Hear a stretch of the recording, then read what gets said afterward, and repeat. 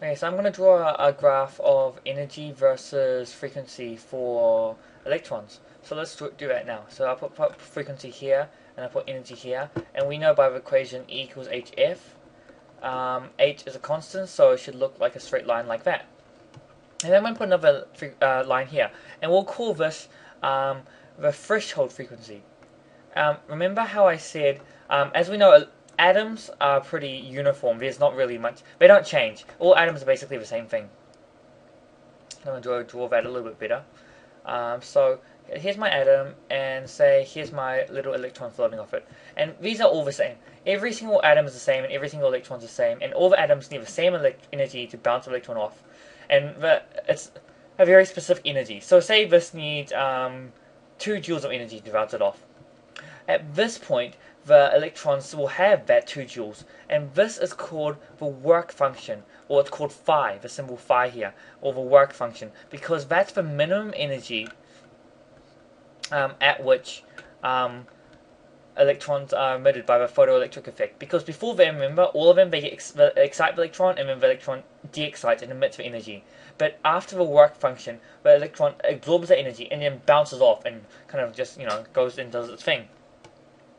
And then, so that's called the work function, and then the frequency at which corresponds. Well, work function is the energy value, so work function will maybe say equal to 2 joules, but the frequency will be the same frequency that will be equivalent to this 2 joules. It will be saying that, say, 10 hertz of the light of 10 hertz has this 2 joules. So only lights of 10 hertz or higher will be able to cause a photoelectric effect. And that's the threshold frequency. And why is it significant? It goes back to the particulate nature of physics and of light, and showing that it's one photon interacting with one electron and all that kind of stuff. This is the total photon energy, and the photon energy must be greater than the work function for photoelectric emissions to occur. So that must happen. So there we go. And then all this extra energy here.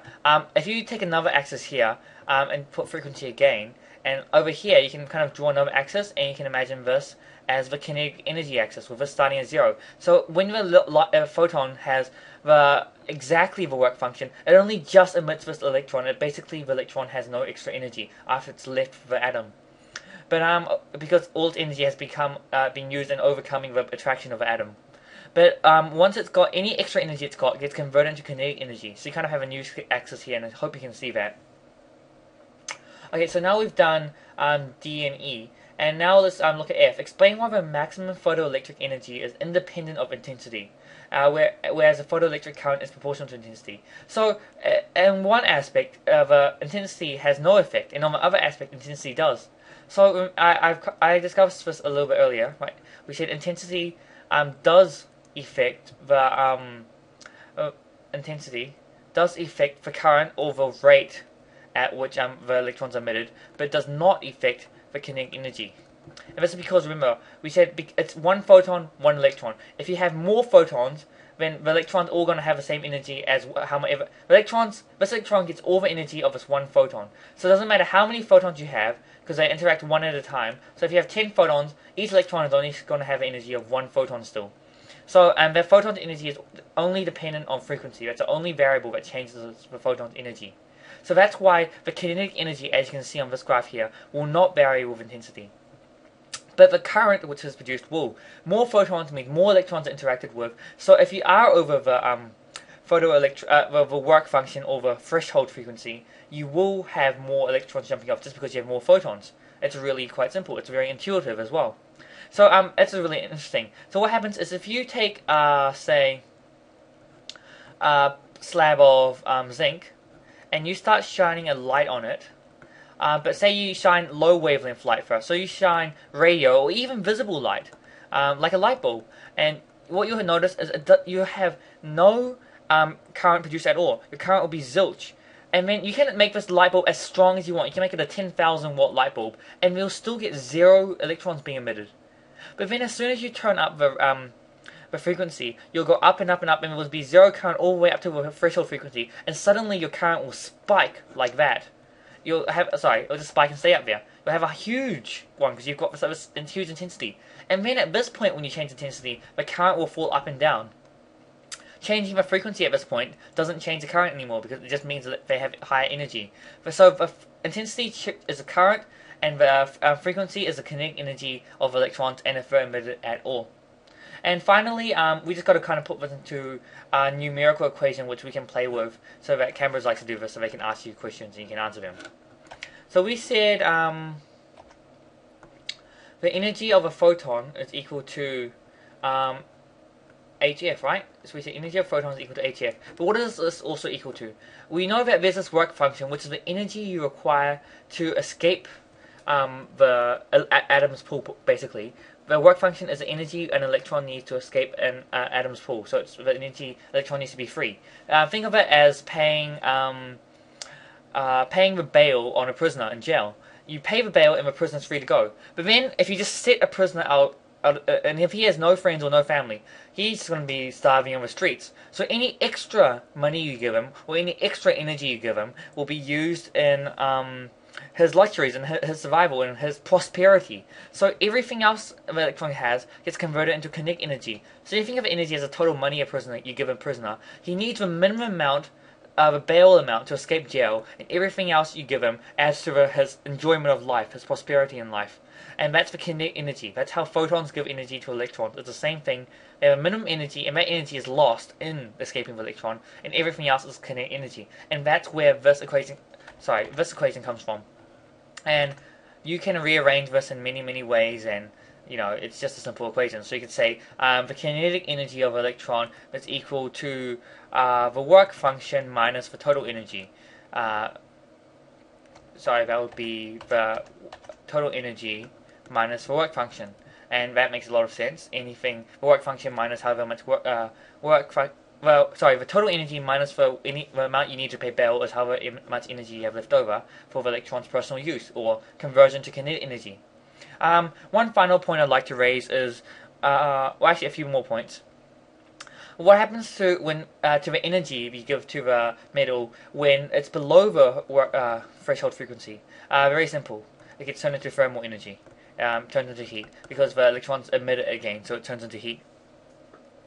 And how do they measure how much kinetic energy an electron has gained? I mean, it's really hard to see an electron going past, and you can't really use light gates or anything on it. So this is how.